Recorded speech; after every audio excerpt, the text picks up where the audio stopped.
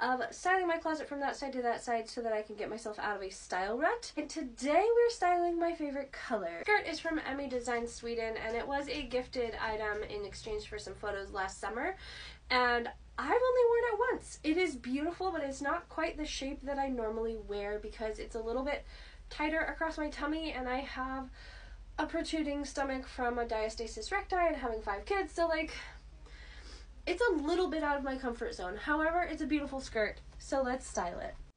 I decided to pair this skirt with one of my favorite tops, which is from Target. I absolutely love the frilly sleeves, and I think it fits really beautifully.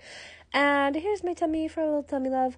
But anyway, I wanted to bring the red and white theme up into the top, so I added a brooch and these blue bait heels because I am going out of the house. And then last minute, I decided I actually wanted to wear a cardigan because it's colder outside than I thought it would be. So I put the brooch on the outside of the cardigan, and that is the outfit.